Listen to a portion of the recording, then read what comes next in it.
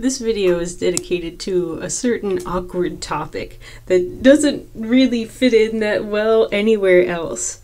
I want to talk about rationalizing the denominator. Now, when you see this phrase, this means to take a fraction that has a square root in the denominator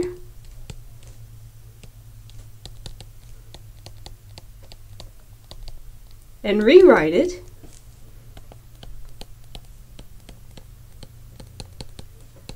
so there's no square root in the denominator.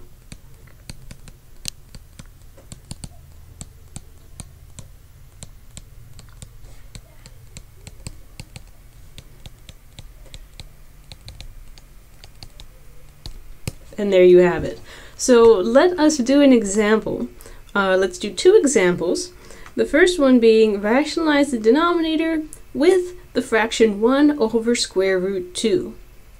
Okay, now 1 over square root 2 presently has a square root of 2 in the denominator. And our goal is to rewrite this fraction so that that square root of 2 is no longer in the denominator. Now, when we say rewrite, we have to be really careful, because when we rewrite something, it has to be exactly equal to what we started with. It has to be the same number, just looks different. And when we're dealing with fractions, there are pretty limited ways to rewrite a fraction. And one of the key ways to rewrite a fraction is to multiply the numerator and denominator by the same thing. Do you have any ideas?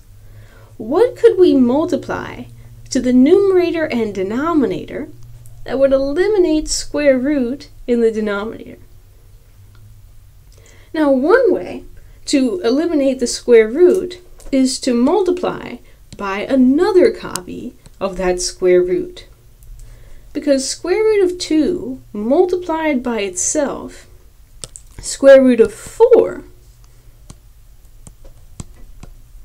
can be simplified and can become just 2. So, what have we done? We have rewritten the fraction so that instead of having a square root in the denominator, we have a square root in the numerator. No more square roots left in the denominator. And so this would be our final answer. Now, it seems a little strange. Why would we give this process a special name?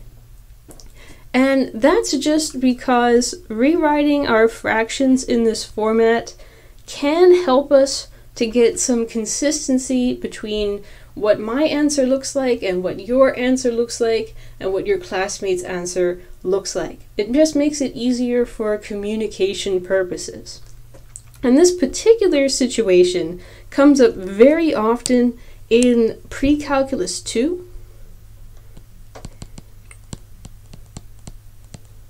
what we call here Math 142, because you're just dealing with such a huge number of quantities that have this general format, 1 over square root of something.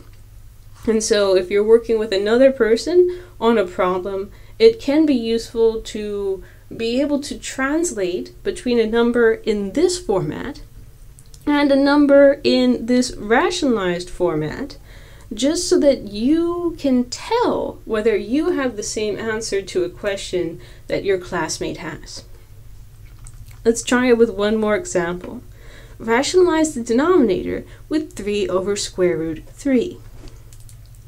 So I'm going to take 3 over square root 3, and I'm going to multiply both the numerator and the denominator by another copy of the denominator.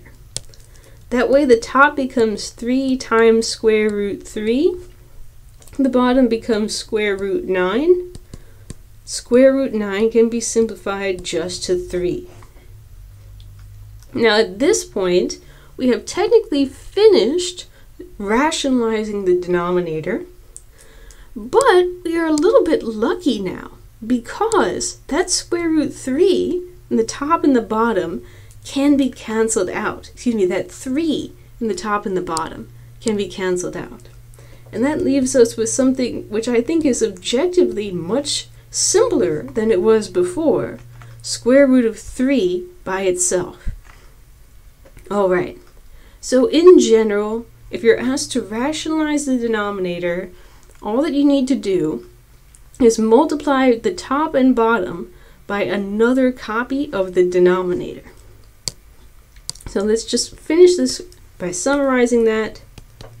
To rationalize the denominator of a fraction, multiply top and bottom, the numerator and denominator, by a copy of the denominator. And that'll do it.